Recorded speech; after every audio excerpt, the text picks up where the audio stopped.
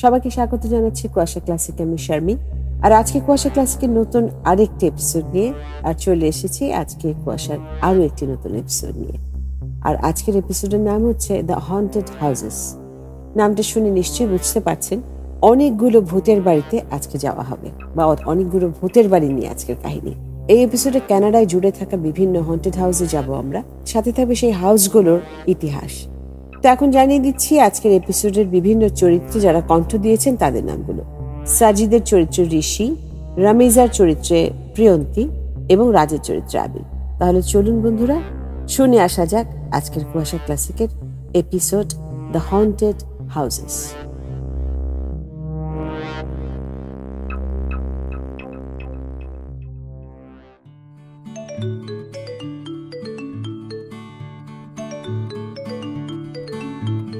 Hello Ramiza. হ্যাঁ সাজিদ, বলো। Flight ছেড়েছে? না বাবা, এখনো ছাড়িনি, অপেক্ষা করো না। আরে আমার যে আর তর্স হইছে না। ধুরো, এত বছর অপেক্ষা করছো, আর 2টা দিন একটু ধৈর্য ধরো। 2টা দিন? 48 ঘন্টা? উফ, এই ফোনটা রাখো তো রাখো। ওই যে আমার ফ্লাইট নাম্বার স্ক্রিনে শো করছে, আমি গেলাম, রাখছি। ও আচ্ছা আচ্ছা, সাবধানে এসো। জি স্যার। আচ্ছা, যদিও এটা আমার হাতে না, পাইলটের হাতে, তবু আসছি।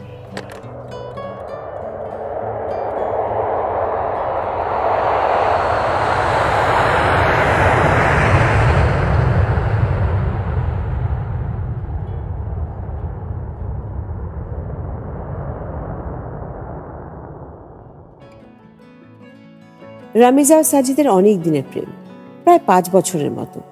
যদিও ছুটি না পাওয়ার কারণে সাজিদ দেশে আসতে পারেনি, তাই করোনার সময় যে জিনিসটা অনেক পপুলার হয়েছিল সাজিদ ও রামিজার ক্ষেত্রেও সেই জিনিসই হলো অনলাইনে বিয়ে। কানাডার এক ইউনিভার্সিটিতে চান্স পেয়েছে রামিজা, সাজিদও সেখানে সেটেলড। দুই পরিবার ভাবলো এটাই মোক্ষম সময় তাদের বিয়ে দেওয়ার। ব্যাস, অনলাইনের জুম মিটিংয়ে হয়ে গেল তাদের বিয়ে। বিয়ের 3 দিন পরে রামিজার ফ্লাইট কানাডায় যাওয়ার। সবার থেকে বিদায় নিয়ে রামিজা তার ফ্লাইটের অপেক্ষায় বসে থাকে এয়ারপোর্টে। ফ্লাইট দেরি হচ্ছিল, আর ওদিকে কানাডাতে অধীর অপেক্ষায় বসে আছে সাজিদ। সদ্য নতুন বউকে দেখার জন্য আর তর্স হইছে না। ট্রানজিট সহ প্রায় 2 দিন লেগে যায় রামিজার কানাডা পৌঁছতে। এয়ারপোর্টে পৌঁছে সব ফর্মালিটি শেষ করে বের হয়ে দেখে সাজিদ দাঁড়িয়ে আছে বড় এক ফুলের তোড়া নিয়ে। রামিজাকে দেখেই মুখটা যেন উজ্জ্বল হয়ে গেল সাজিদের। দৌড়ে এসে রামিজাকে জড়িয়ে ধরে, তারপর দুজনেই কেঁদে দেয়। প্রায় 3 বছর পর দেখা হলো ওদের, তাই এত আবেগ আপ্লুত হয়ে যায় দুজন। সাজিদ তারপর রামিজার সব লাগেজগুলো নিয়ে রামিজাকে সাথে করে গাড়িতে ওঠে, তারপর রওনা দেয় বাসার উদ্দেশ্যে। রামিজা বাড়িতে ঢুকেই পুরো বাড়ি ঘুরে বেড়ানো শুরু করে, আর লাগেজগুলো রেখে বাইরে থেকে খাবার অর্ডার দেয়। রামিজা ফ্রেশ হয়ে আসতে আসতে খাবারও ততক্ষণ চলে আসবে। আরে এই খাবার তো সেই মজা হয়েছে, কোত্থেকে এনেছো? আমার এক ফ্রেন্ডের রেস্টুরেন্টের, আমি প্রায় ওখান থেকে খাবার অর্ডার করে আনি। অনেক মজা, আর দামও সেই তুলনায় রিজনেবল। যাক, ভালো হয়েছে। আমার আর এত প্যারা নিয়ে রান্না বান্না করতে হবে না, অর্ডার করলেই খাবার চলে আসবে। হ্যাঁ, সেই আর কি। আমার কি টাকার গাছ আছে নাকি? না থাকলে গাছ লাগাও, ওই যে আছে না মানি প্ল্যান্ট। খুব মজা নেওয়া হচ্ছে না? এত বছর পর দেখা হলো, একদম বউ হয়ে এলাম, একটু মজা তো নিবই, তাই না? সবসময় তো তুমি শুধু আমাকে পচাও। তা তো নেবেই, কেন নয়? নাও নাও, যত পারো মন প্রাণ ভরে মজা নিয়ে নাও। হ্যাঁ, সময় মতো ঠিকই নেব। আচ্ছা, পরেরটা পরে দেখা যাবে। এখন আমাকে বলো, আমাকে কোথায় কোথায় ঘুরতে নিয়ে যাচ্ছ? কি হলো, এরকম শয়তান মার্কা একটা হাসি দিচ্ছ কেন তুমি? হ্যাঁ, তোমার তো ভূতের গল্প মুভি অনেক পছন্দ না? হ্যাঁ তো ভাবছি তোমাকে বিভিন্ন হন্টেড হাউসে নিয়ে যাব ঘুরতে। কেমন হবে বলো তো? মজা করছো আমার সাথে? একদমই না। ধ্যাৎ, এরকম মজা করবে না তো। আরে না বাবা, আসলেই খুলেই বলি ব্যাপারটা।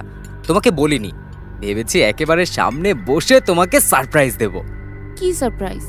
আমি গত মাসে একটা গোয়েন্দা সংস্থাতে জয়েন করেছি। ব্যক্তিগত আগ্রহেই বলতে পারো। ওরা বর্তমানে সুপার ন্যাচারাল জিনিসপাতি নিয়ে ঘাটাঘাটি করছে।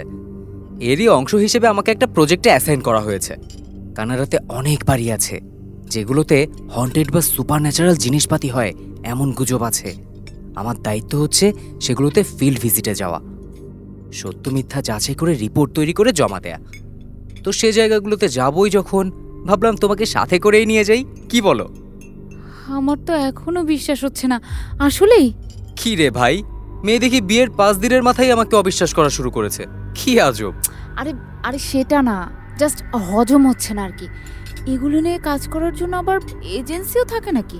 জি ম্যাম, আছে, এবং একদম সরকারি সার্টিফাইড এজেন্সি। যদিও এগুলো গোপন প্রজেক্ট, সরকার চায় না ইনফরমেশনগুলো পাবলিক হোক, পরে নেগেটিভ পাবলিক রিয়াকশন হবে। বুঝতেই পারছো, এই ধরো কোনো বাড়ি একদম সরকারের সার্টিফাইড এজেন্সি দ্বারা প্রমাণিত হলো যে আসলেই হন্টেড, পরে অতি উৎসাহী কেউ গিয়ে যদি বিপদ ঘটায়, দায় তো সরকারের ওপর আসবে। তাহলে সরকার এগুলো জেনে কি করবে? মানে এই বাড়িগুলো হন্টেড কিনা এটা জেনে সরকারের কি লাভ? সলিউশন বের করবে, আর যদি সলভ করা না যায় তাহলে ভেঙে গুড়িয়ে ফেলে সিলগালা করে দেবে জায়গাটা। হ্যাঁ, সলিউশন? এগুলোর সলিউশন কিভাবে বের করবে? ওয়েল শোনো তাহলে, সুপার ন্যাচারাল ব্যাপার স্যাপার নিয়ে অনেক এক্সপার্ট আছে, আমাদের এজেন্সিতেও আছে। এই এক্সপার্ট যারা আছেন তারা এইসব বাড়িগুলোতে যায়, যে বিভিন্ন রকম পরীক্ষা নিরীক্ষা চালায়। তারপর তারা যদি বুঝতে পারে তেমনই কিছু, তাহলে তারা সেই বাড়ি বন্ধ করে দেয়, গবেষণা করে সেই বাড়ি নিয়ে। অনেক ধরনের ইনস্ট্রুমেন্টও আছে তাদের, সেগুলো তারা ব্যবহার করে। ও ওয়াও! এই শোনো না, আমি তোমার সাথে যাব, আমার খুবই ইন্টারেস্টিং লাগছে। কিন্তু কোনো বিপদ হবে না তো? সেটা সিওরিটি দিতে পারছি না ম্যাম। আচ্ছা ঠিক আছে, সমস্যা নেই, আমি তবুও যাব। কবে যাচ্ছি সেটা বলো। আজকে আর আগামীকালটা রেস্ট নাও, আসলে তো মাত্র পরশুদিন রওনা দেবো আমরা, ঠিক আছে? ওকে বস, ঠিক আছে। ভূতের বাড়িতে যাব, আমার তো তরই সইছে না। হ্যাঁ হ্যাঁ, হয়েছে হয়েছে।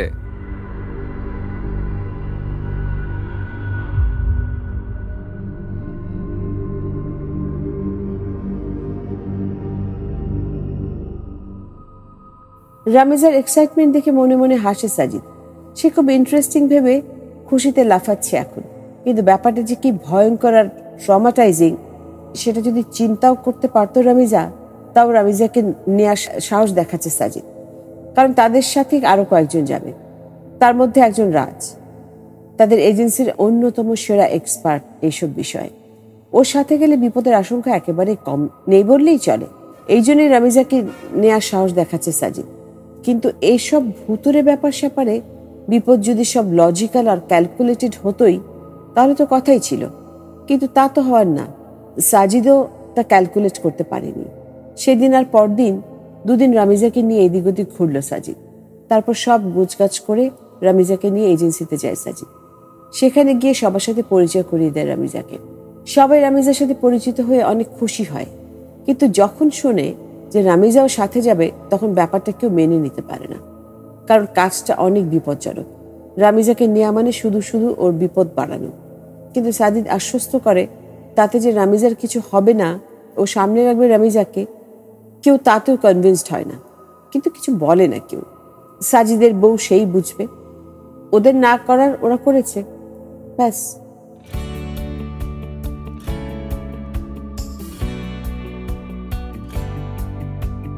এই রামিজা, এটা হলো রাজ, আমাদের এক্সপার্ট অফ সুপারন্যাচারাল ক্রাইসিস ডিপার্টমেন্টের ইনচার্জ। ও আমাদের সাথে যাবে, বুঝেছো?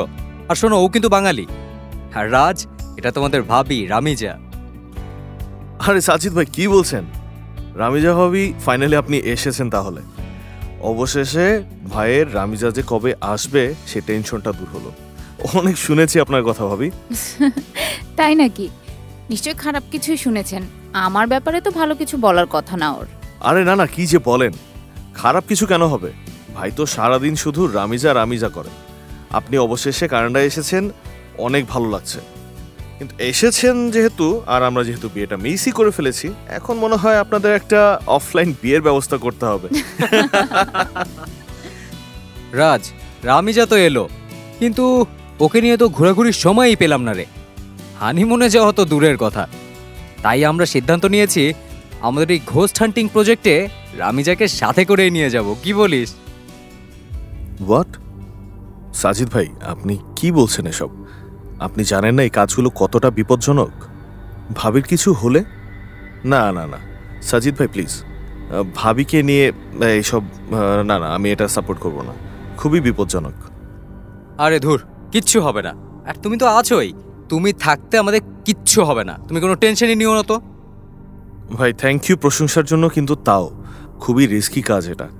ভাবির কিছু হলে না ভাই, আমি এই ব্যাপারটাকে সাপোর্ট করতে পারছি না। আহা, আপনি টেনশন নিন না তো রাজ ভাই, কিচ্ছু হবে না।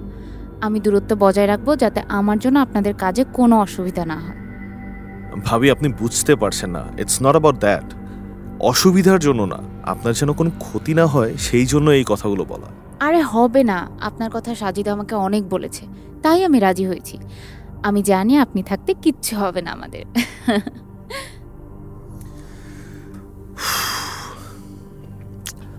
আপনারা আমাকে অনেক ভরসা করছেন, আর এই ভরসার ভারটা বহন করা অনেক কঠিন ভাবি। Well, let's see.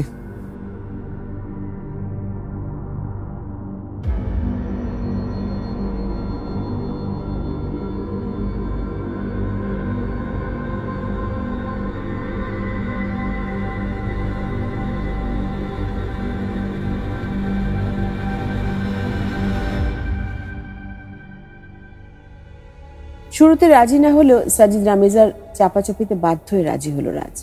কিন্তু কি আর করার, সে তো আর জোর করে মানা করতে পারে না। অগত্যা রাজি না হওয়া ছাড়া উপায়ও নেই। সাজিদ অনেক সিনিয়র মেম্বার এজেন্সির, সুতরাং তার কথারও সম্মান রাখতে হয়। কি আর করার, রাজ আর সাজিদ রামিজাকে বসিয়ে সব গুছগাছ করতে যায় ইনভেন্টরিতে, সব বলতে যা যা লাগবে আর কি এই মিশনে। রাজ কি যেন নীল ব্যাগে, সাজিদ কিছুই চিনল না। জিজ্ঞেস করেছিল কোনটা কি, রাজ বলল এখন আলাদা করে না বুঝিয়ে একেবারে ব্যবহারের টাইমে বুঝিয়ে দেবে। সাজিদ আর প্রশ্ন করে না, সেটাই বেটার। এখন বললে হয়তো মাথার উপর দিয়ে যাবে, সুতরাং ব্যবহার করার সময় সামনাসামনি দেখলেই ভালো বুঝবে। সব প্যাক করা শেষ করে আবার রামিজার কাছে ফিরে যায় সাজিদ ও রাজ।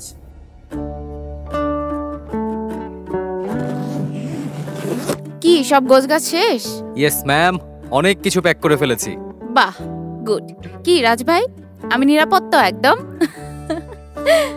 আল্লাহ ভরসা ভাবি, বাট কিসের মধ্যে যাচ্ছি সেটা তো আর জানি না, তাই 100% সিউরিটি দিতে পারছি না। তবে চেষ্টা করব নিজের জীবন দিয়ে হলেও আপনাদের দুজনকে সেফ রাখার জন্য। তাতেই আমাদের চলবে, কোনো সমস্যা নেই। আচ্ছা, আমরা কোথায় কোথায় যাচ্ছি সেটাই তো আমাকে কেউ বললো না। ও হ্যাঁ, প্রথমে ভ্যানকুভারের 2টা জায়গা আছে, সেখানে যাব।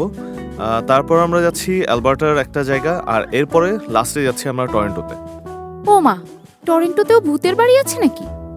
হ্যাঁ আছে তো, বেশ অনেক জায়গাতেই আছে, তুমি কল্পনাও করতে পারবে না। সেগুলোর আবার অনেক ইতিহাসও আছে যে কিভাবে হন্টেড হলো। আমি শুনতে চাই, প্লিজ বলো না। আরে যাচ্ছই তো সেই জায়গাগুলোতে, যখন যেখানে যাব তখন সেখানকার ইতিহাস শোনাবো। আর টিম ব্রিফিং এর সময় রাজ তো এমনিতেই ছোট ছোট করে সেই জায়গার ইতিহাস বলবেই। ভাবি আপনি একদম টেনশন নেবেন না, আপনার যা যা ইনফরমেশন লাগবে সব পেয়ে যাবেন, নো ওয়ারি। আচ্ছা তাহলে ঠিক আছে, আমরা তাহলে রওনা দেই, কি বলেন সাজিদ ভাই? হ্যাঁ হ্যাঁ, চলো তো ভাই, চলো রওনা দেই। এই রামিজা চলো। শুধু আমরা তিনজনই? আরে না না, বাকি সবাই গোছগাছ করে গাড়িতে জিনিসপত্র উঠিয়ে আমাদের জন্য অপেক্ষা করছে। ও আচ্ছা, হ্যাঁ রাজ ভাই চলুন তাহলে।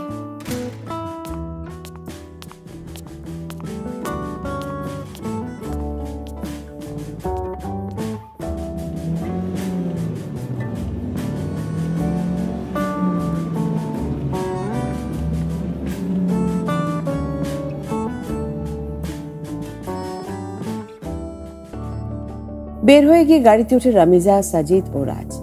2টা গাড়ি যাচ্ছে এয়ারপোর্টে, একটা মাইক্রো যেটায় আরো 4 জন কর্মী ও জিনিসপাতি, আর একটা টয়টা গাড়িতে রামিজারা। মূল এয়ারপোর্টে না গিয়ে একটা ছোট্ট এয়ারপোর্টে যায় ওরা। সরকারি গুরুত্বপূর্ণ কাজের জন্য এয়ারপোর্টটা ব্যবহার করা হয়, জনসাধারণের জন্য নিষিদ্ধ এয়ারপোর্ট। এয়ারপোর্টে ঢুকে সব ফর্মালিটি শেষ করে তাদের জন্য বরাদ্দ করে রাখা একটি প্রাইভেট বিমানে গিয়ে ওঠে তারা, সবকিছু নিয়ে। গন্তব্য ভ্যানকুভার। প্রায় 5 ঘন্টার জার্নি শেষে গিয়ে ভ্যানকুভারে গিয়ে ল্যান্ড করে রামিজাদের বিমান। হোটেলে গিয়েই দেয় বিশাল এক ঘুম। প্রায় 6 ঘন্টা ঘুমিয়ে উঠে দেখে সাজিদ নেই রুমে। কল করে জানতে পারে সাজিদ রাজের রুমে আড্ডা দিচ্ছে। সাজিদ আস্তে আস্তে রামিজার শাওয়ার নিয়ে ফ্রেশ হয়ে রেডি হয়ে নেয়। ভয়ঙ্কর খিদে লেগেছে, খেতে হবে। হোটেলের পাশে একটা রেস্টুরেন্টে খেতে যায় ওরা, আর খেতে খেতে গল্প করতে থাকে সবাই।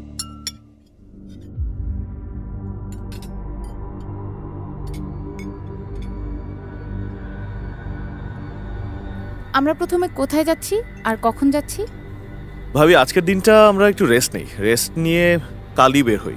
প্রথমে কালকে আমরা যাব ভ্যানকুভারের যে গ্যাস টাউন আছে, সেটার ওল্ড একটা স্পেগেটি ফ্যাক্টরি আছে, মানে পাস্তা ফ্যাক্টরি, ওটাতে। ওখানের ইতিহাস কি? অনেক ইন্টারেস্টিং ইতিহাস।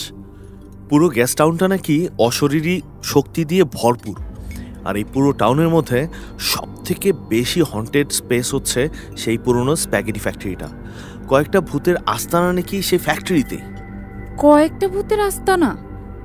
আরে হ্যাঁ, ফ্যাক্টরিটা বন্ধ হয়েছে অনেক আগে, সেখানে নতুন করে রেস্টুরেন্ট খোলা হয়েছিল। কিন্তু ইন্টারেস্টিং ব্যাপার হচ্ছে সেই রেস্টুরেন্টটা বন্ধ হয়েছে বছরখানেক আগে ভূতের উপদ্রবে। কি কি ঘটনা ঘটে সেখানে? এই ধরেন রান্নাঘরে নাকি হঠাৎ করে ইলেকট্রিসিটি চলে যায়। রান্নাঘর হচ্ছে চুলোর জায়গা, গরম থাকবার কথা, কিন্তু ইলেকট্রিসিটি চলে গেলে নাকি কেমন যেন একটা শীতল বাতাস ছড়িয়ে পড়ে পুরো রান্নাঘরে।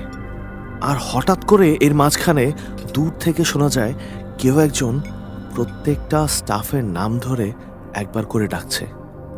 বাথরুমের দিকে নাকি কেউ যেতে পারে না, উদ্ভট সব শব্দ হয়, উচ্চ স্বরে হাসি।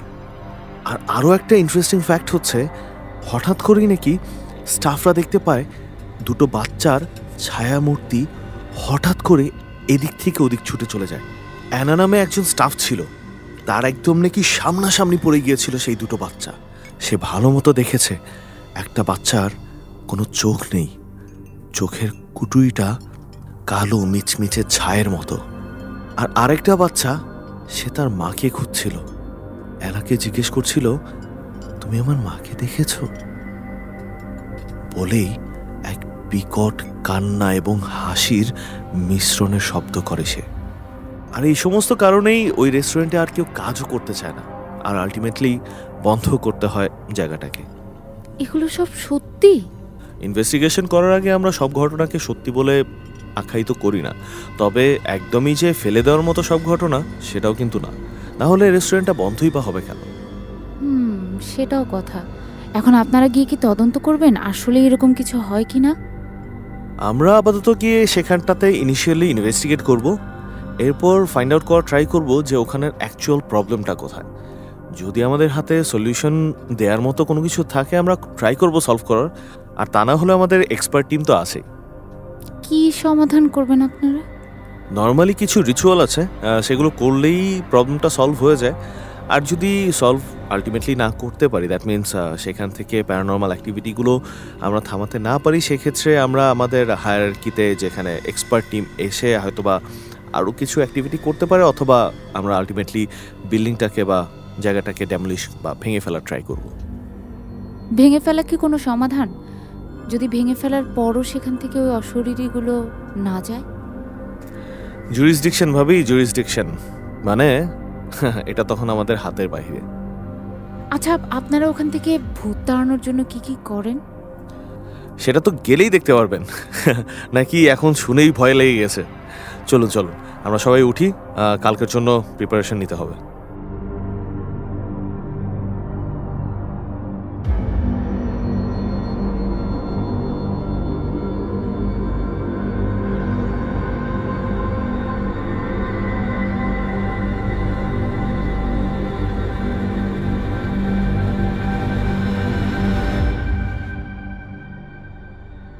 উঠে হোটেলে চলে যায় সবাই, আর সাজিদ ও রামিজা যায় কাছেই ঘুরতে।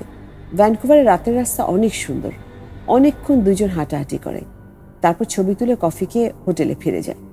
পরের দিন খুব বেলা করে উঠে রামিজা, উঠে দেখে সাজিদ হোয়াটসঅ্যাপে মেসেজ দিয়ে রেখেছে যে সে আজকের মিশনের প্ল্যানিং নিয়ে রাজের সাথে কথা বলছে।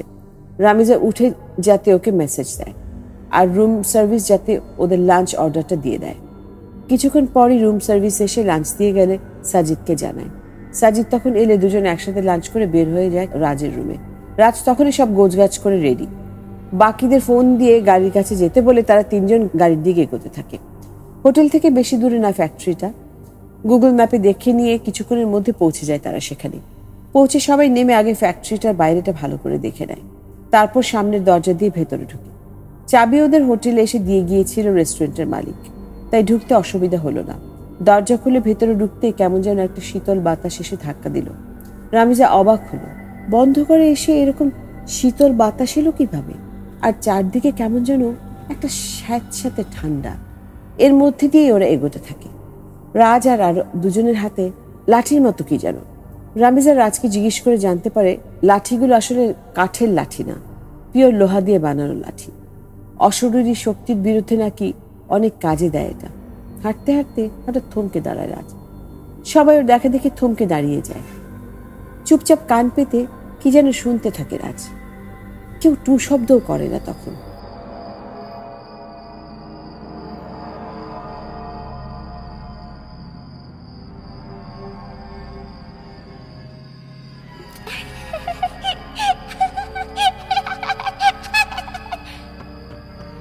কিসের শব্দ এটা? হ্যাঁ, সাজিদ ভাই, রামিজা ভাবিকে নিয়ে আমার পেছনে থাকেন। বাকিরা লিসেন কেয়ারফুলি। সাজিদ ভাই আর রামিজা ভাবিকে আমরা চারদিক থেকে কভার করে গার্ড করব, ওকে?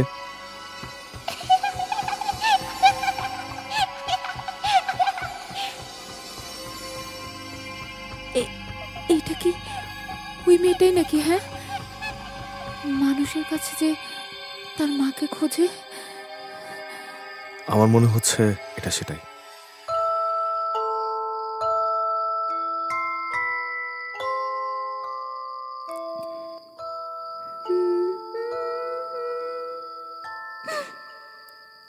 তোমরা আমার মাকে দেখেছো?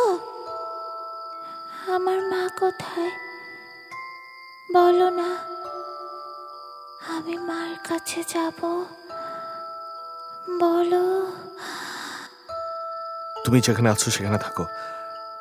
আমরা জানি না তোমার মা কোথায়, জানলে সত্যি তোমাকে বলে দিতাম। বলো না আমার মা কোথায়, বলো প্লিজ। আমরা জানি না, জানলে তো অবশ্যই তোমাকে বলতাম। কেন বলবো না বলো? তাহলে আমার মা কোথায়? সে আইসক্রিম আনতে যাবে বলে আমাকে এখানে একা রেখে সেই যে গেল, আর এলো না।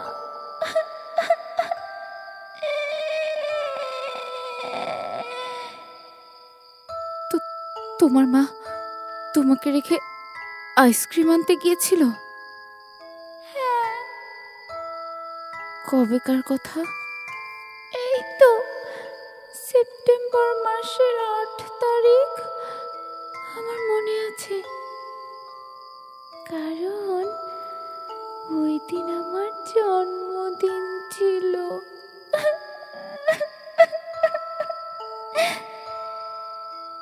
কোন সালে সেটা মনে আছে তোমার?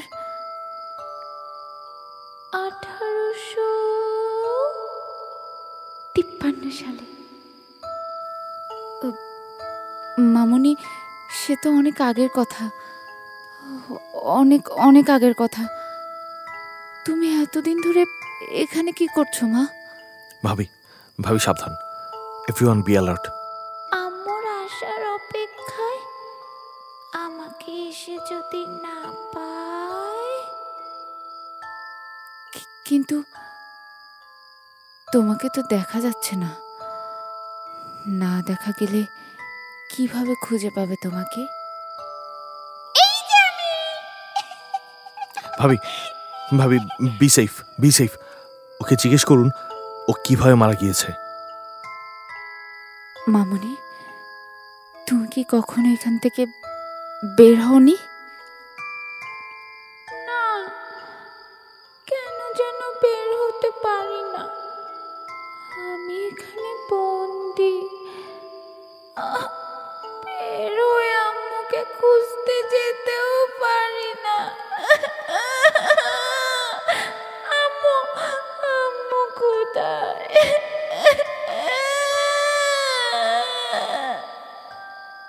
তুমি তুমি কিভাবে আটকে গিয়েছো এখানে?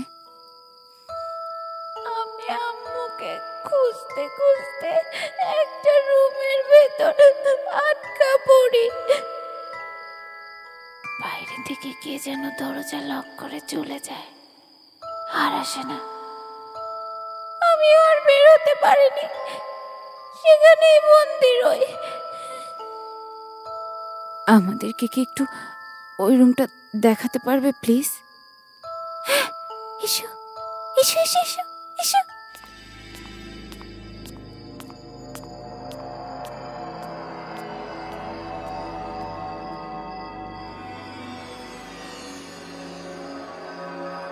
এই যে এটা। ভাবি, আত্মাগুলো কোথাও বন্দী হয়ে পড়ে দুটো কারণে। হয় তাদের মৃত্যুর পর তাদের দেহ ঠিকভাবে সমাহিত করা হয় না, অথবা ঘটনাস্থলে এমন কিছু থাকে যেটার সাথে তাদের একটা অ্যাটাচমেন্ট হয়ে যায়। দ্যাট মিনস মানে তারা ওই জিনিসটার সাথে আটকে যায়, যেটার কারণে তারা বের হতে পারে না। যেহেতু মেয়েটা অনেক আগে মারা গিয়েছে, ধরে নেওয়া যাচ্ছে যে মেয়েটার দেহ এখানে নেই। দ্যাট মিনস তাকে সমাহিত করা হয়েছে। তাহলে হয়তো এমন কিছু একটা আছে যেটা তার আত্মাকে বন্দি করে রেখেছে, অথবা মেয়েটা ওটার সাথে অ্যাটাচ হয়ে গিয়েছে। রুমটা ঘুরে একটু, এই সবাই একটু ঠিক মতো দেখো এখানে কি কি আছে। মামুনি, ওনারা একটু তোমার রুমের ভেতরে ঢুকবে, ঠিক আছে? তোমাকে এখান থেকে মুক্ত করার চেষ্টা করবে। হ্যাঁ, আচ্ছা।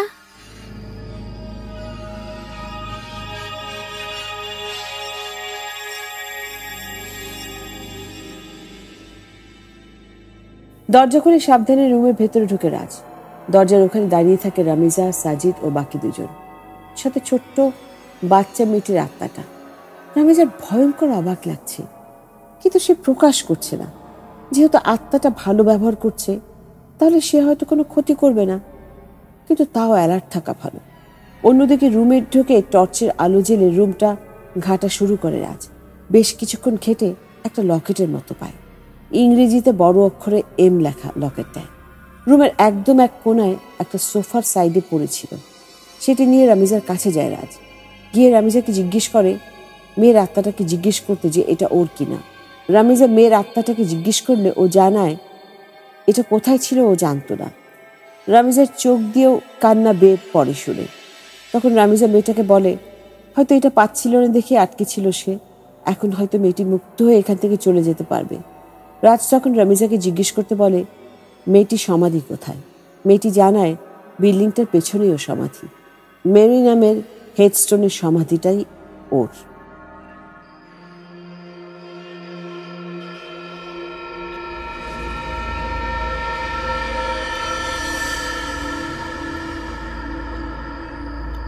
আমার মনে হচ্ছে এখান থেকে বের হয়ে ওর কবরে গিয়ে এই জিনিসটা রেখে আসতে হবে, তাহলেই ওর আত্মাটা এই বিল্ডিং থেকে মুক্তি পাবে। আচ্ছা, আমি এটা করব। শোনো মামুনি, আমি এটা তোমার সমাধিতে রেখে আসব, ঠিক আছে? তাহলেই হয়তো তুমি এই জায়গা থেকে চিরকালের জন্য মুক্তি পাবে। শুনতে পাচ্ছ আমাকে? আর মা আসবে না? তোমার মা তোমাকে এখানে রেখে গেছেন অনেক বছর আগে। ওনার এতদিনে বেঁচে থাকা সম্ভব না। উনি হয়তো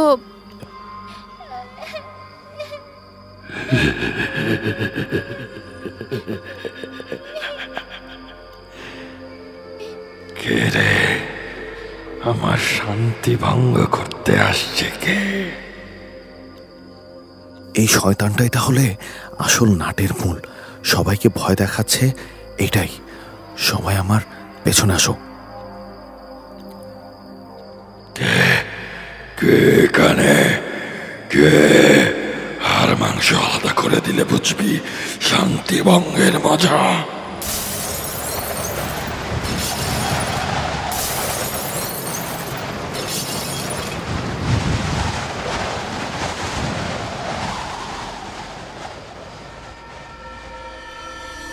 রাজ পকেট থেকে একটা চক বের করে, তারপর ফ্লোরে কি যেন আঁকে বড় গোল করে।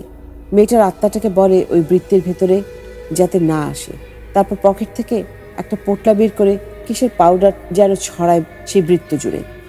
ছড়িয়ে বৃত্তের এক কোণে সে দাঁড়িয়ে থাকে আর কি যেন একটা মন্ত্র পড়তে থাকে।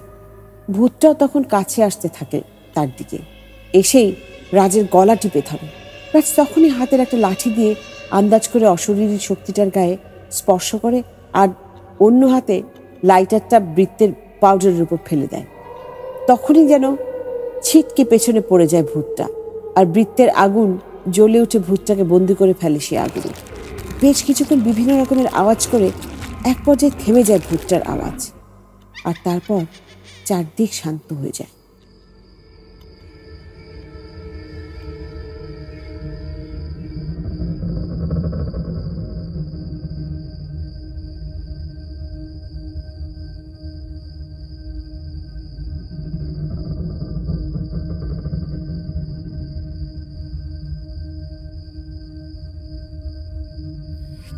কি হলো? ওটা কোথায় গেল? শয়তানটার কেরামতি শেষ, শুধু এতটুকুই জেনে রাখুন। ওই ওই পাউডারটা কিসের? ওটা একটা বিশেষ পাউডার, নাম বলা হয় গুফার ডাস্ট। এটা কবরস্থানের মাটি, বারুদ, সালফার, লবণ সহ আরও নানা জিনিস মিলিয়ে বানানো হয়। এই সুপারন্যাচারাল এন্টিটির এগেনস্টে এগুলো কাজ করে। ভূত যেহেতু সুপারন্যাচারাল এন্টিটি, তাই ওদের ব্যাপারেও এটা কাজ করেছে। বাপরে বাপ, আপনি তো মারাত্মক। আমি তো জীবনেও জানতাম না যে আত্মাদের বিরুদ্ধে এরকম কিছু করা যায়। সেটা হওয়াটাই স্বাভাবিক। আত্মা জিনিসটাই তো অবাস্তব হিসাবে গণ্য হবার কথা, কিন্তু সেটির অস্তিত্ব যেহেতু আছেই, মোকাবেলাও করার তো কিছু না কিছু রাখতেই হবে। না হলে তো একটু সুযোগ পেলেই ঘাটটা খট করে মটকে ফেলবে। এই জন্যই তো এত গবেষণা করি আমরা। বুঝতে পেরেছি। ভাবি, একটু মেরিকে জিজ্ঞেস করুন তো, আর কোনো ভূত আছে কিনা এখানে। মেরি, মামুনি, আর কি কেউ আছে এখানে? না, আমরা দুজনই ছিলাম। উনি সবাইকে ভয় দেখাতো, আর আমি শুধু আমার মাকে খুঁজতাম। তাহলেই ভালো, চলুন মেরির মুক্তির ব্যবস্থা করে ফেলি। আপনি সাজিদ ভাই আর আমার টিমের একজনকে নিয়ে মেরির সমাধিতে গিয়ে এই লকেটটা একটু রেখে আসুন, আর আমরা বাকিরা একটু এখানে থাকি। সব নর্মাল লাগলেও আর একটু অবজারভেশনের দরকার আছে। আমরা সবকিছু শেষ করে জায়গাটা সিলগালা করে চলে আসছি।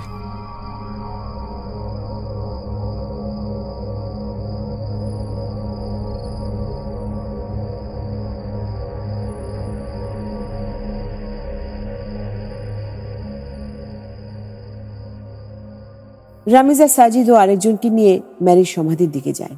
সেখানে গিয়ে ম্যারির হেডস্টোনটা খুঁজে বের করে।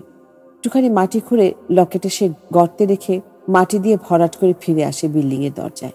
এসে আর ম্যারিকে কিছুক্ষণ ডেকেও সারা শব্দ পায় না। চোখ থেকে দুফোঁটা পানি বের হয়ে আসে রামিজার। খুশিও হয়, অবশেষে বেচারি আত্মা শান্তি পেল। ততক্ষণে রাজও কাজ শেষ করে বের হয়ে আসে। এসে জানায় এই বিল্ডিংয়ে এখন আর কোনো সুপার ন্যাচারাল এন্টিটি নেই। Mission success. বের হয়ে তারা গাড়ির দিকে এগোতে থাকে।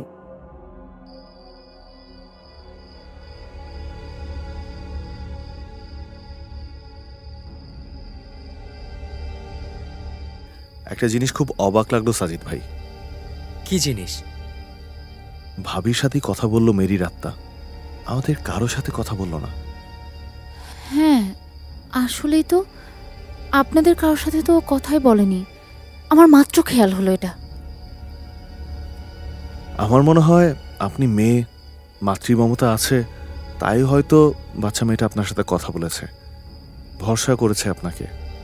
আর আপনার উপরে যেহেতু ভরসা করেছেই, এই জন্য হয়তো আমাদের উপরে কোনো ক্ষতির চেষ্টা করেনি। আমার মনে হয় ও আসলে ভয় দেখানোর মতো বা আপনারা যেরকম ভাবছেন সেরকম কোনো স্পিরিট না। বেচারিকে ছোট থাকতে ওর মা ফেলে চলে গিয়েছিল।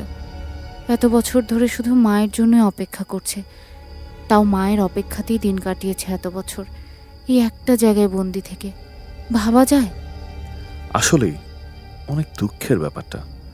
ভাগ্যিস লকেটটা পেয়েছিলাম, অবশেষে ওর আত্মাটা মুক্তি পেল, শান্তি পেল কিছুটা। আচ্ছা, আমরা এখন কোথায় যাচ্ছি? এই শহরেরই শেষ মাথায় একটা রেল স্টেশনে। এটার ইতিহাস কি?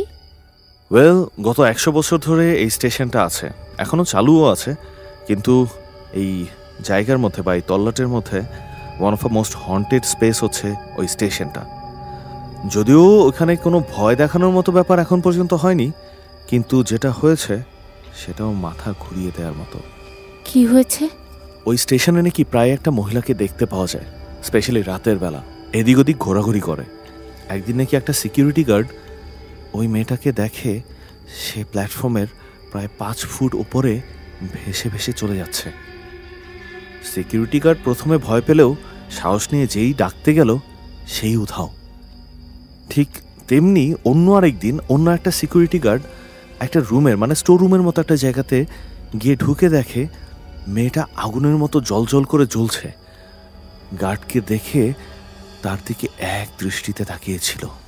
অদ্ভুত জিনিস হচ্ছে তার চোখের কোটরেও কোনো চোখ ছিল না। তেড়ে আসে গার্ডের দিকে। গার্ড তখন প্রাণের ভয়ে সেখান থেকে দৌড়ে পালায়। আরও অদ্ভুত ব্যাপার, সেই স্টেশনের স্টেশন মাস্টার একদিন স্টেশনে দাঁড়িয়ে দেখে স্টেশনের প্রত্যেকটা বসার বেঞ্চ হাওয়ায় দুলছে, এদিক ওদিক ছুটে যাচ্ছে। আর তাছাড়া হুটহাট রুমের ভেতরে শব্দ হওয়াটা এত একদম নিত্যনৈমিত্তিক ব্যাপার হয়ে গিয়েছিল সেখানে। ভাবি, মোস্ট ইন্টারেস্টিং ফ্যাক্ট হচ্ছে যে কাহিনীগুলো বললাম এগুলোর পিছনে একটা আত্মা না, ধরা হচ্ছে সেখানে মোট 3টা আত্মা আছে। কারণ যাত্রীদের বসার জায়গায় প্রায়শই 3টা মেয়েকে রাতের বেলায় বসে থাকতে দেখা যায়। এই সব কিছুর মধ্যেও একটা ভয়ঙ্কর ঘটনা আছে স্টেশনেরই একজন কর্মীকে নিয়ে। লোকটা 1928 সালে কিভাবে যেন ট্রেনের নিচে পড়ে মারা যায়। দেহ থেকে মাথা আলাদা হয়ে যায়। এখন নাকি ওই মাথাহীন লোকটাকে প্রায় রেল লাইনের উপরে কাজ করতে দেখা যায়। বেচারা মনে হয় ভুলেই গেছে যে সে মারা গেছে। সে ভাবে এখনো সে হয়তোবা সেখানকারই কর্মী। হ্যাঁ, এটা তো তাহলে দেখা যায় ভূতেদের আড্ডাখানা একদম। স্প্যাগেটি ফ্যাক্টরি থেকেও ভয়ঙ্কর লাগছে আমার। হ্যাঁ, শুনতে সেরকমটাই লাগে, কিন্তু পুরোটা বিশ্বাস করার মতো না। কারণ এই যেমন ধরুন না, স্প্যাগেটি ফ্যাক্টরিতে যাবার আগে আমরা যেমন শুনেছিলাম সেখানে 2টো বাচ্চার আত্মা আছে, কিন্তু গিয়ে দেখলাম সেখানে ম্যারির আত্মা আর ওই শয়তানটাই জাস্ট। ম্যারি তো বললো যে সেখানে ওরা দুজন ছাড়া আর কেউই ছিল না। সুতরাং স্টেশনেও মনে হয় ব্যাপারটা এরকমই। হয়তো অনেকগুলো জাস্ট বানিয়ে বলা। মানুষ ভূতের গল্প করতে তো ভালোই বাসে। গিয়ে দেখলেই বোঝা যাবে। হ্যাঁ, চলুন গাড়িতে উঠে রওনা দেওয়া যাক, সন্ধ্যা হয়ে এলো। আর ভাবি, আপনাকে কিন্তু বলতেই হয়, আপনি গেস্ট হয়ে এসেও আমাদের টিমের সাথে যেভাবে যোগ দিয়ে দিয়েছেন তাতে কিন্তু আপনি প্রশংসা পাওয়ার যোগ্য।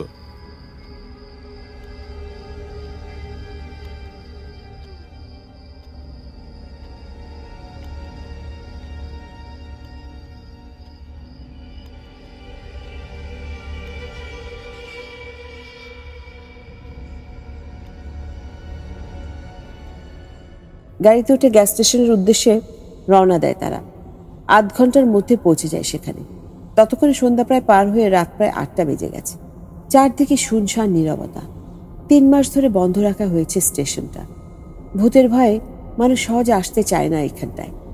ভূতটা দেখা দেওয়ার পর তো রীতিমতো বন্ধই করে দিয়েছে মানুষ এই স্টেশন ব্যবহার করা। কোনো ট্রেনও নেই স্টেশনে, কোন ট্রেন থামেও না এখন আর। মানুষ থাকে না, থেমে কি করবে? এখন রাজরা যদি কিছু করতে পারে এই আশাতেই তাদের কাছে এই মিশনটা দেয়া, হন্টের জায়গাটাকে ভূতমুক্ত করার জন্য। জনশূন্য স্টেশনে ঢুকেই কেমন যেন গা ছমছম করতে থাকে সবার।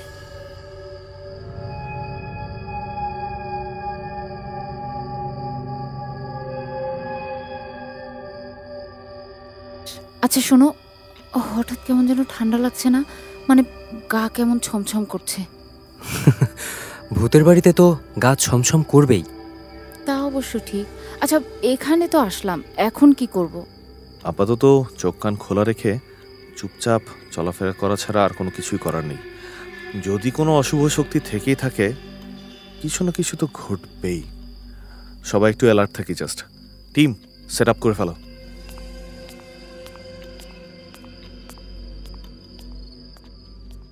হ্যাঁ, ঠিকই বলেছ রামিজা। কেমন যেন ঠান্ডা ঠান্ডা সব, তাই না? আই মিন, কানাডা এমনিতেই ঠান্ডা, কিন্তু এটা কেমন যেন একটা ভুতুরে ঠান্ডা, স্যাঁতস্যাঁতে। ওয়েল সাজিদ ভাই, এই ব্যাপারটা খুবই নর্মাল। মানে কোনো জায়গাতে যদি কোনো প্যারানর্মাল অ্যাক্টিভিটি হয়ে থাকে, সেখানে হঠাৎ করেই দেখা যায় যে খুব বেশি ঠান্ডা বা এরকম স্যাঁতস্যাঁতে ঠান্ডা হয়ে যায়, আবার হঠাৎ করে দেখা যায় যে জায়গাটা অনেক গরম হয়ে গেছে। হ্যাঁ, এটা অবশ্য ঠিক বলেছো তুমি।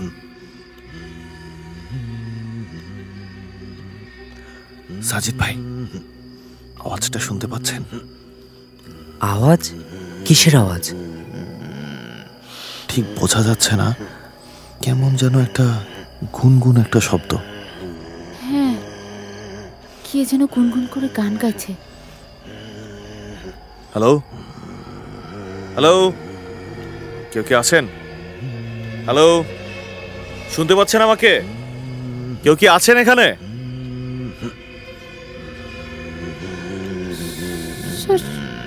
সাজিদ, কি? ওই যে, ওটা কি? কোনটা? আরে ওই যে কি যেন একটা, ওই যে দেখো, ঝাড়ু হাতে কে যেন। হ্যাঁ তাই তো, রাজ। এই রাজ, ওই যে দেখো তো।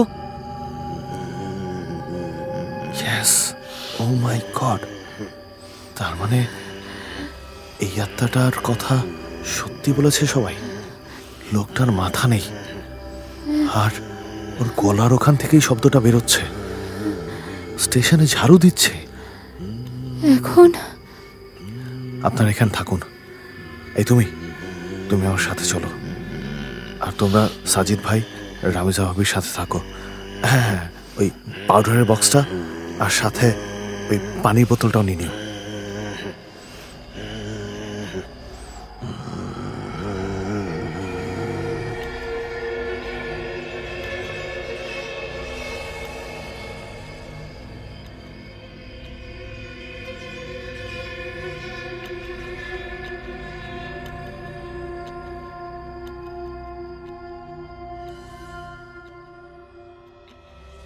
সাথে থাকা একজনকে নিয়ে রাজ রওনা দেয় যিনি কাজ করছেন ওনার দিকে। কিন্তু যতই কাছে যায় ততই যেন আরো স্পষ্ট হয় অবয়বটা। কাছাকাছি যেতেই দেখে এক লোক রেললাইনের প্ল্যাটফর্ম ঝাড়ু দিচ্ছে, কিন্তু একটু কেমন যেন জলজল করছে লোকটার চোখ। নিজের চোখকে বিশ্বাস করতে পারছে না রাজ। ঝাড়ু দিতে গিয়ে রেললাইনের ওখানে চলে যায় লোকটা, আর তখনই ট্রেনের শব্দ কানে আসে রাজের।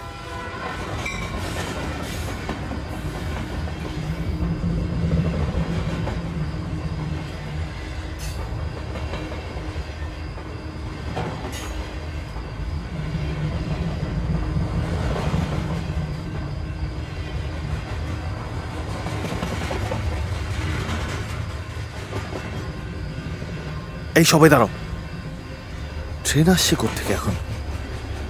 ট্রেনটা তো ওই ট্র্যাকেই যেখানে লোকটা কাজ করছে।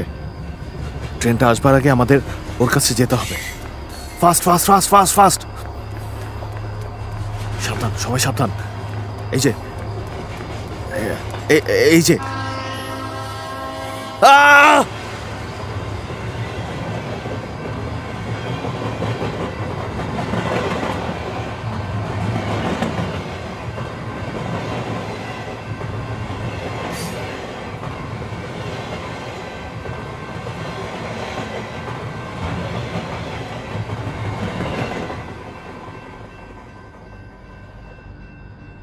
লোকটাকে ডাকতে থাকে রাজ যে ট্রেন আসছে, কিন্তু রাজের কোনো কথাই শুনতে পায় না।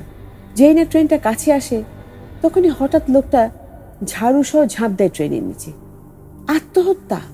তার মানে লোকটা অ্যাক্সিডেন্টলি ট্রেনের নিচে পড়েনি, আত্মহত্যা করেছে। দৌড়ে যায় ঘটনাস্থলে রাজ ও সাথের কজন। গিয়ে দেখে লোকটা পড়ে আছে, আর তার মাথাটা ছিটকে আরেকদিকে পড়ে গেছে, আর ঝাড়ুটা লোকটার দেহের পাশেই পড়ে আছে। দেহ আর মাথাটা জলজল করলেও ঝাড়ুটা সাধারণভাবেই পড়ে আছে। তার মানে ঝাড়ুটা আসলে ঝাড়ু। এই ঝাড়ু দিয়েই কি লোকটা ঝাড়ু দিত? এত বছর ধরে তো ঝাড়ুটা একই রকম থাকার কথা না। কি জানি, রাজ পকেট থেকে গুহার ডাস্ট বের করে লোকটার দেহের আর বিচ্ছিন্ন মাথার উপর ছিটিয়ে দেয়। দেওয়ার সাথে সাথেই দেহ আর মাথাটা যেন পুরে ধীরে ধীরে নাই হয়ে যায়। একটা দীর্ঘশ্বাস ছাড়ে রাজ। তারপর ঝাড়ুটার উপর গুফার ডাস্ট ফেলে দেখে ঝাড়ুটার কিছুই হয় না। ভ্রু কুচকে যায় রাজের। পকেট থেকে একটা অয়েনমেন্ট বের করে সে, তারপর সেটা ঝাড়ুতে ছিটিয়ে দেয়। তারপর লোকটার আত্মহত্যার জায়গাটা পিউরিফাই করে নেয় গ্রুফার ডাস্ট ছিটিয়ে। কয়েক ফোঁটা অয়েনমেন্ট ঢেলে মন্ত্র পড়ে। তারপর ফিরে যায় তারা রামিজাদের কাছে, গিয়ে সব খুলে বলে।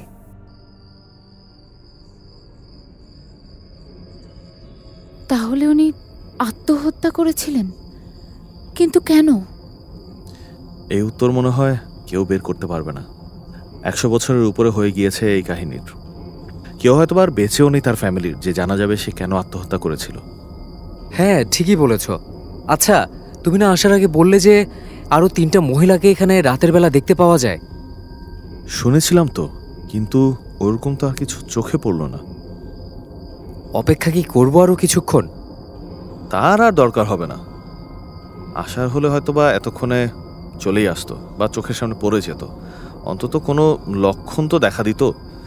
ওই লোকটা ছাড়া আর কিছুই যেহেতু দেখা যায়নি, so I don't think so এখানে ওয়েট করে আর কোনো লাভ আছে। তাহলে আমরা এখন চলে যাব এখান থেকে?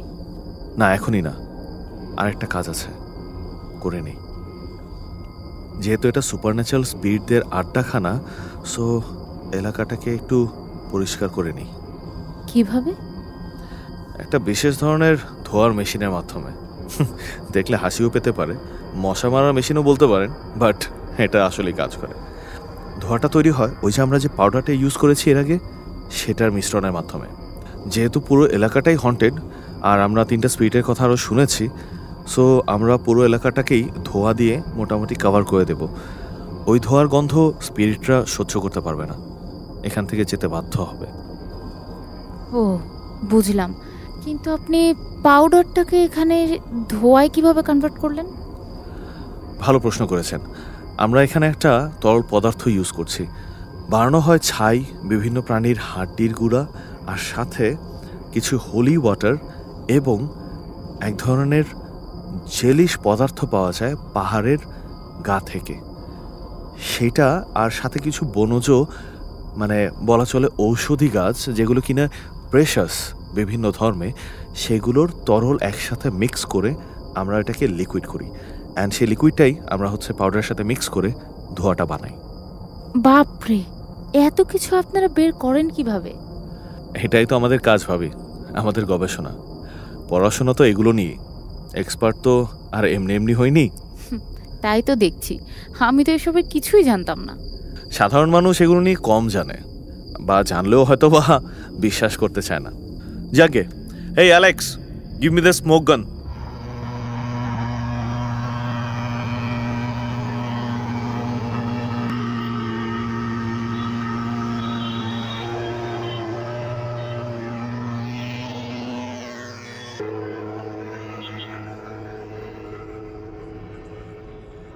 অ্যালেক্সের কাছ থেকে ধোয়ার মেশিনটা নিয়ে পুরো স্টেশনটা ধোঁয়ায় ছেয়ে দেয় রাজ।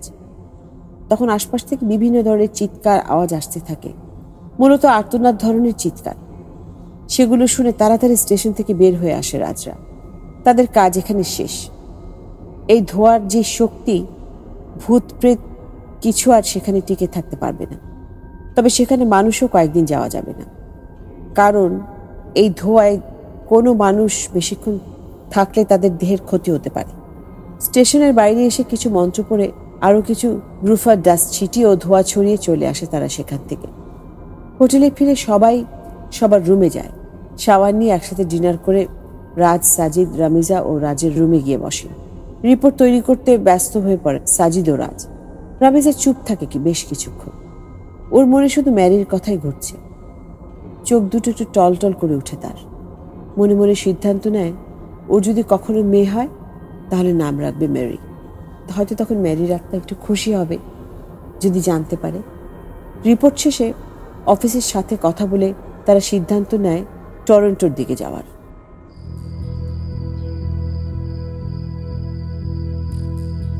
ও মা, আমাদের না অ্যালবার্টে যাওয়ার কথা?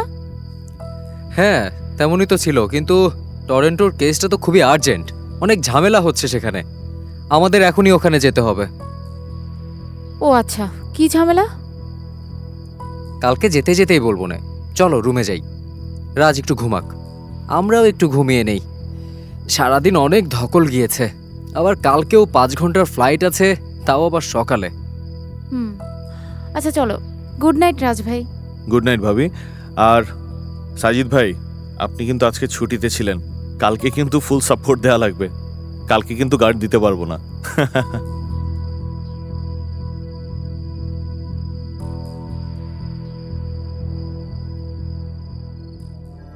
রুমে গিয়ে বিছানায় যেতেই ঘুমিয়ে পড়ে রামিজা ও সাজিদ। ঘুম ভাঙে রাজের ফোন কলে। নাস্তা সেরে গিয়ে রওনা দেয় টরন্টোর উদ্দেশ্যে। প্রায় 5 ঘন্টার জার্নি শেষে টরন্টোতে পৌঁছে সোজা চলে যায় টরন্টোর বিখ্যাত হকি হল আর ফেমে।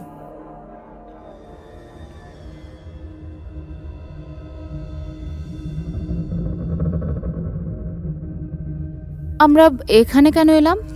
কারণ এখানে একটা আত্মার উপদ্রব বেড়ে গেছে অনেক, আর এই কারণেই ভয়ে এখানে টুরিস্টরা বেশি কেউ ঘুরতে আসছে না। কাহিনী কি এটার? কারণ হকি হল অফ ফেম মিউজিয়ামটা এই বিল্ডিংয়ে এসেছে 1990-এর দশকে। এর কিছুটা পরে হবে হয়তো। তার আগে এই বিল্ডিংটা প্রায় 100 বছর ধরে একটা ব্যাংকের ব্রাঞ্চ ছিল। তো সেই সময়, মানে ওই ব্যাংক থাকার সময় আর কি, ব্যাংকে একটা মহিলা কর্মীও ছিল, নাম ছিল ডরথি। 1953 সালের 11ই মার্চ নিজেকে গুলি করে আত্মহত্যা করে সে। তখন ধারণা করা হয় প্রেম ঘটিত কোনো কারণেই হয়তো আত্মহত্যা করেছে সে। কোনো সুইসাইড নোট বা কিছুই পাওয়া যায়নি তেমন। তখন থেকে এই পর্যন্ত তার মৃত্যুর কারণ হিসেবে অনেক থিওরি পাওয়া গেছে। কেউ বলে তার প্রেমিক নাকি তাকে ছেড়ে কোন জাহাজে চাকরি করতে চলে যায়, এই একাকিত্ব মেনে নিতে না পেরেই আত্মহত্যা করেছিল। আবার কেউ বলে ব্যাংকের কারোর সাথে নাকি প্রেম ছিল, কিন্তু ঝগড়া হওয়ায় আত্মহত্যা করেছে। আবার অনেকেই বলে যে ব্যাংক থেকে নাকি টাকা চুরি করতে গিয়ে ধরা পড়েছিল, এই লজ্জাটা নাকি সে মেনে নিতে পারেনি, এই জন্যই আত্মহত্যা করেছে। আবার কেউ কেউ বলে আত্মহত্যা নাকি কিছু না, তাকে নাকি হত্যা করা হয়েছে। সে নাকি একটি গোপন তথ্য জেনে গিয়েছিল। এই ব্যাংকের ম্যানেজার আর পুলিশের চিফ আরও এক বিচারক, এই 3 জন নাকি ব্যাংকের টাকা মেরে দিতে চেয়েছিল। আর এই পরিকল্পনার কথাই নাকি ডরথি জেনে যায়, যেই টাকা আবার কৃষকের ছিল। কি আর, যার ফলাফল মৃত্যু। যেই বন্দুক দিয়ে গুলি করা হয়েছে সেটা নাকি ব্যাংক ম্যানেজারের ড্রয়ারেই ছিল, যদিও কোনোটির পক্ষে তেমন কোনো প্রমাণই পাওয়া যায়নি। তারপর কিন্তু হকি হল অফ ফেম জাদুঘরটি এখানে আসার পর নাকি মাঝে মাঝেই বিল্ডিংয়ের ভেতর থেকে এক মহিলার কান্নার শব্দ পাওয়া যায়। অনেকেই দাবি করে তারা নাকি মহিলাটিকে দেখেছেও। বিগত কয়েক বছরে নাকি ওনাকে দেখার রিপোর্ট অনেক বেশি বেড়ে গিয়েছে। শুধু তাই না, আজকাল সারাক্ষণই নাকি সেখানে কান্নার আওয়াজ ভেসে আসে, ভাঙচুর, গুলির শব্দ এগুলোও শোনা যায়। লাইট হঠাৎ করেই বন্ধ হয়ে যায়, আবার হঠাৎ করেই চালু হয়। চেয়ার টেবিল নিজের মতো এখান থেকে ওখানে সরে যায়। এই তো কিছুদিন আগেই একটি বাচ্চা ছেলে চিৎকার শুরু করে, সে নাকি লম্বা চুলের এক নারীকে দেখেছে। সে নাকি বিভৎস দেখতে। হাসতে হাসতে দেয়ালের এপার থেকে ভেতর দিয়ে ওপারে চলে যায়। এরপর থেকেই সেখানে মানুষজন যাওয়া আসা বন্ধ করে দেয় ভয়ে। এই জন্যই আমাদের আর্জেন্টলি এখানে আসা। কে জানে কি হয়েছিল বেচারির। সেটাই। এখন দেখা যাক আমরা গিয়ে আত্মাটাকে সেখান থেকে সরাতে পারি কিনা। চলো। চলো।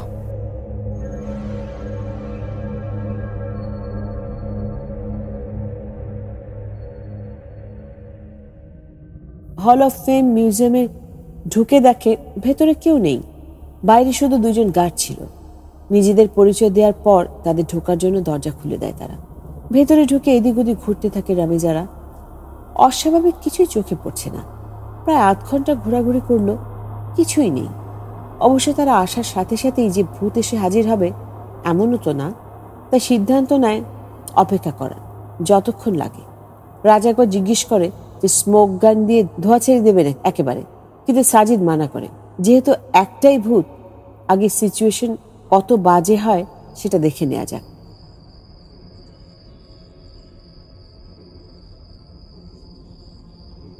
সাজিদ ভাই পালালো নাকি আমাদেরকে দেখে? হ্যাঁ, খুব তো জানে আমরা আসব। তাহলে খবর নেই কেন? অন্য সময় শুনলাম দিনের বেলায় নাকি মানুষের সামনে এসে ঘুরে বেড়ায়। এখন তো সন্ধ্যা হয়ে এলো প্রায়। আমাদের কি তাহলে পাত্তা দিচ্ছে না নাকি? হ্যাঁ হ্যাঁ, চেহারা তো কারোই সুন্দর না। আচ্ছা শোনো, মনে হয় নাই এখানে, বুঝেছো? আছে, আশেপাশে আছে সে। মানে তুমি কিভাবে জানো? আমি আমি জানি না, আমার মনে হলো, কেন যেন আমার মনে হলো সে আশেপাশে আছে। কেন মনে হলো সেটা জানি না, শুধু কেমন একটা ভাইব হচ্ছে যে আছে আশেপাশে কিছু। রাজ, সাজিদ ভাই আমি বুঝতে পারছি না, ভাবি কেন বারবার এগুলো বুঝতে পারছে। আমি এক্সপার্ট, আমিও তো টের পাচ্ছি না কিছুই। ভাবি আপনি কিভাবে এত কিছু বুঝতে পারছেন? আমি সত্যিই জানি না, কিন্তু কেন যেন মনে হচ্ছে সে আছে। আমি ফিল করছি। এই ওই যে দেয়ালের ওখানে, ওটা কি? কই? আরে ওই যে ট্রফি কেসের পাশে সিঁড়ির দেয়ালে।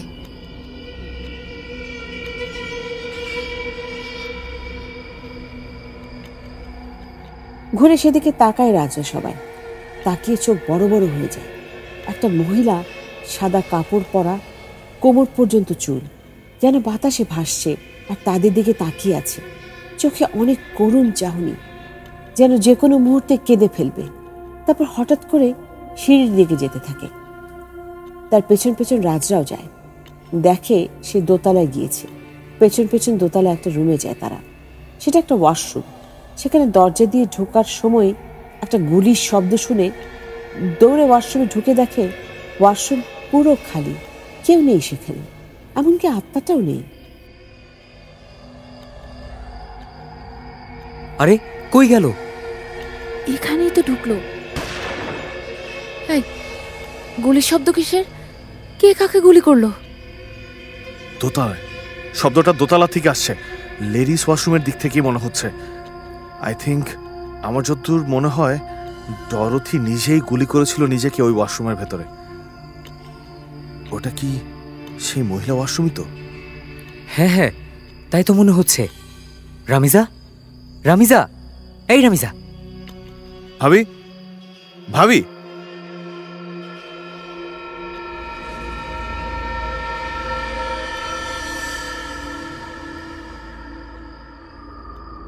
সাজিদ ঘুরে রামিজার দিকে তাকিয়ে দেখে রামিজার উপরের দিকে মুখ করে থরথর করে কাঁপছে আর চোখ উল্টিয়ে গেছে। সাজিদ ও রাজ দেখে চিৎকার দিয়ে ওঠে। সাজিদ রামিজাকে ধরে ঝাঁকাতে থাকে আর ডাকতে থাকে, কিন্তু রামিজা কোনো সাড়া দেয় না। একটু পর রামিজার দেহ হাওয়ায় ভেসে উঠতে থাকে। রাজ সাজিদের হাত তখন সরিয়ে নেয়। উঠতে উঠতে প্রায় সিলিংয়ে উঠে যায় রামিজার দেহ। তারপর ঝট করে সাজিদদের দিকে তাকায়। চোখ পুরো সাদা, চোখে কোনো মনি নেই। রামিজা, হ্যাঁ এই রামিজা, রামিজা। কে রামিজা? রামিজা তো নেই। কে কে তুমি? আমি ডরথি, ডরথি মেলিয়ট। ডরথি? মানে ডরথি এখানে আত্মহত্যা করেছিল যে, তুমি সেই ডরথি? আমি সেই ডরথি। কি কি চাও তুমি? রামিজাকে কেন প্রসেস করেছো? প্লিজ প্লিজ আমার রামিজাকে ছেড়ে দাও। এই দেহ এখন আমার। অনেক দিন পর একটা পারফেক্ট বডি পেয়েছি। এই দেহ এখন আমার। রিচার্ড কোথায়? আমি রিচার্ডকে চাই। রিচার্ডের গলা কেটে ফেলবো আমি, না হলে আমার শান্তি নেই। Richard, Richard.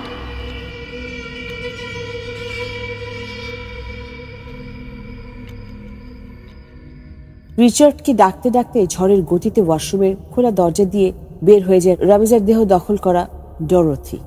উড়ন্ত অবস্থায় এদিক ওদিক ছুটতে থাকে ডরথি। রিচার্ডকে খুঁজতে থাকে। তার পেছনে সাজিদরা পাগলের মতো দৌড়তে থাকে।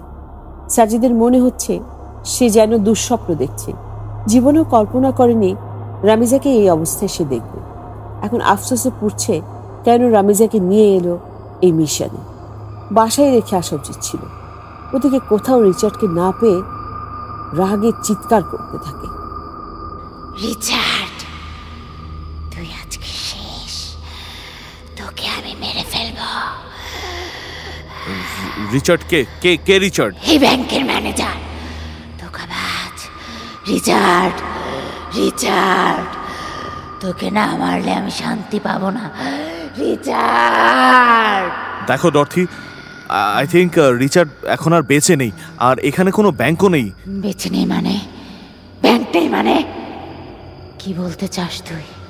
ডরথি, তুমি আত্মহত্যা করেছিলে 1953-তে, এখন 2023 সাল।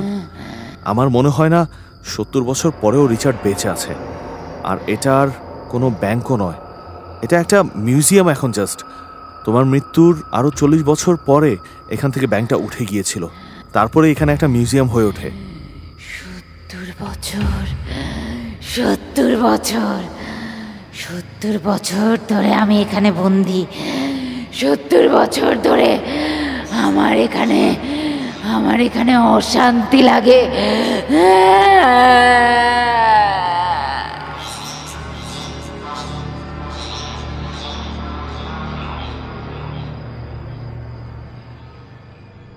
চিৎকার করে ডরথি আস্তে আস্তে ফ্লোরে নেমে বসে পড়ে, মানে রামিজার দেহ আর কি। তারপর হাঁটুত মুখ গুজে কান্নায় ভেঙে পড়ে। সাজিদ সেদিকে এগোতে থাকে, কিন্তু রাজ মানা করে। তারপর ধীরে ধীরে নিজে এগোয় রামিজার দিকে, কাছাকাছি গিয়ে দাঁড়ায়। ব্যাপারটা বিস্ময়কর লাগছে রামিজাকে এভাবে পাগলের মতো কাঁদতে দেখে। কিন্তু এটা আবার রামিজাও না, ডরথির প্রেতাত্মা।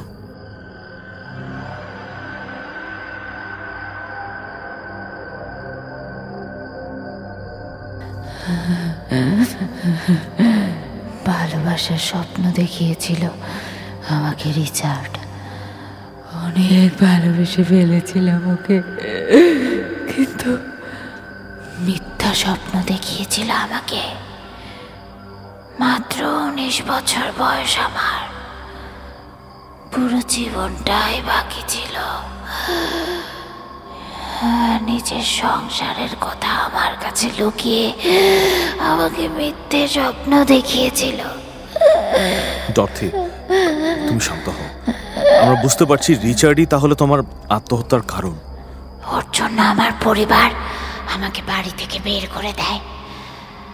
আমার নামও তারা মুখে নেয় না।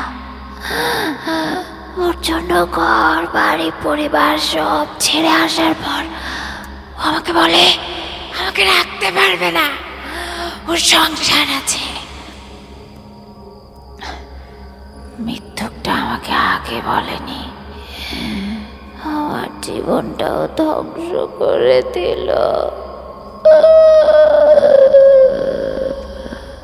ডরথি দেখো, রিচার্ড তোমার অনেক ক্ষতি করেছে, কিন্তু ও এখন আর বেঁচে নেই।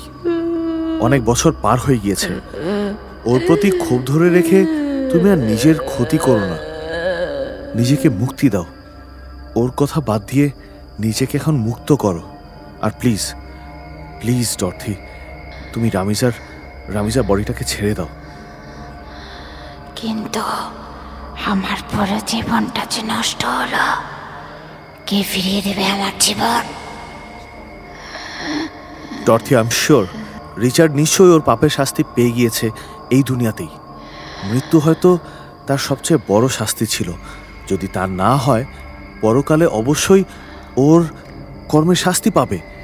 নিজের আত্মাকে আর অশান্ত রেখো না, সে ক্ষোভ মন থেকে ঝেড়ে ফেলো। রামিজাকে আর আটকে রেখো না ডরথি। কিন্তু আমি যে বন্দি এখানে চিরকালের জন্য। আমি তোমাকে প্রমিস করছি, আমি তোমার মুক্তির ব্যবস্থা করব। তুমি শুধু রামিজার দেহটা ছেড়ে দাও, রামিজাকে ফিরিয়ে দাও, আর রিচার্ডের উপর থেকে সমস্ত রাগ ক্ষোভ ঝেড়ে ফেলে দাও। তাহলে তোমাকে মুক্ত করার কাজটা আমাদের জন্য সহজ হয়ে যাবে। আমাকে বিশ্বাস করো ডরথি, প্লিজ।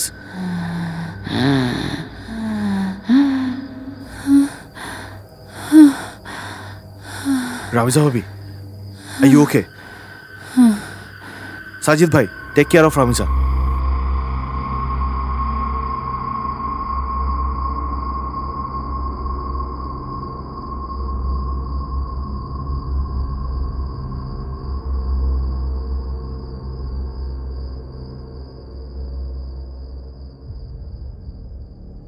একটা খিঁচুনি দিয়ে রামিজার দেহটা বসা অবস্থা থেকে ফ্লোরে ঢলে পড়ে, অজ্ঞান হয়ে আছে।